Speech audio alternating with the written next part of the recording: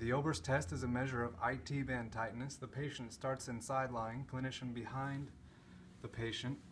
We grasp the affected leg. We abduct the hip and extend it about 20 degrees. And then we put a good stabilizing force to the iliac crest with the elbow extended and body weight into the iliac crest.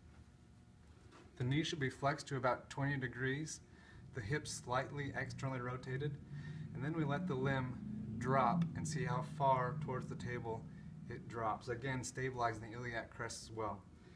Kindle says a negative test is one in which the leg drops 10 degrees below horizontal or more.